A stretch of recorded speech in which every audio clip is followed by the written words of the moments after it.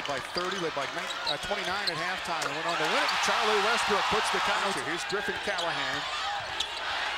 Over Andriotti and good. First two for Griffin. White to Fegan. And Tony Fegan reverse. He's got 4. Tucker didn't see it. Westbrook did. It's a good rhythm on a 3, and it's good as the shot. Kick out to Krogman. He's already hit 2 of them. Another 3 for Louie Krogman. Offensively, that first time around, they look like they're not sure what to do with it. And finally, Chad White. Good ball movement. Krogman again for 3. He's hit 4 of them here in the first. The reason they had trouble scoring is they got a little bit complacent. Has hit 5 threes here in the second half. Krogman again, and Tucker running out, and he will go in against Fegan. Count it! Deep 3 from Wolters. Jackrabbits within 3 at 60.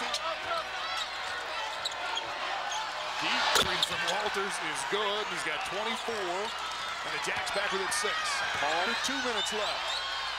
Wolters. Jackrabbits within 3 at 68.